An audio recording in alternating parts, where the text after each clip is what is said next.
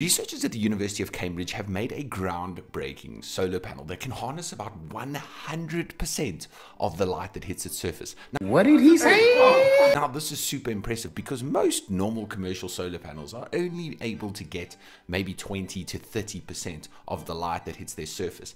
And this is because of the mechanism they use to work. If you think about a normal solar panel, usually you have two different materials, one that sort of pushes electrons and one that catches electrons. But researchers at the University of Cambridge have used a new organic material called P3TTM, which basically has a loose electron at the middle of its structure.